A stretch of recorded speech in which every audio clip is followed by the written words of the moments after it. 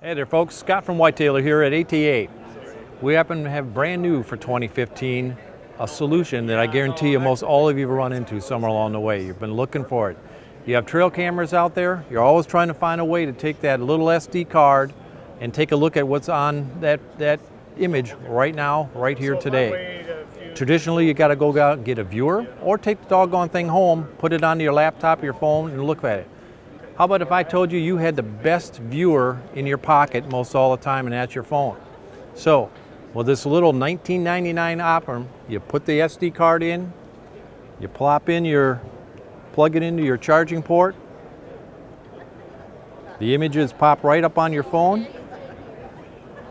At this point, I can share it, I can edit it, I can delete it, and I can store it on my phone. If I want to text it to my brother, I can text that image from my tree stand and be done, all for $19.99. Works one SKU, fits all Android models.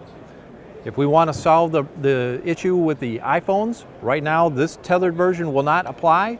Apple does not have a solution for any phone in North America to get that accomplished. However, we do have another model to get that done. The second way to take care of that is with a simple, brand new for this year. It is a phone reader, but it's Wi-Fi. It's its own hub system.